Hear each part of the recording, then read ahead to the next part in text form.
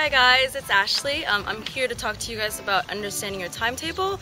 Your timetables are there for you to see where and when your classes are, and I can help you guys with accessing your timetable as well, and you can do that by logging on to Waikato. For our lectures, they're usually gonna comprise of 30 to about 200 students, but that's all depending on what first year papers you take, and they're all going to be about 50 minutes. The tutorials are mandatory for some classes, and some might have workshops, but that's mostly for sciences and design classes. So our tutorials, labs, and workshops, those are an opportunity for students to either work on group projects, ask for individual help, work on homework, and it's usually led by either a tutor or a lecturer. And information about these tutorials are usually available within your first class and given in the course syllabus. The University of Waikato, where the world is going.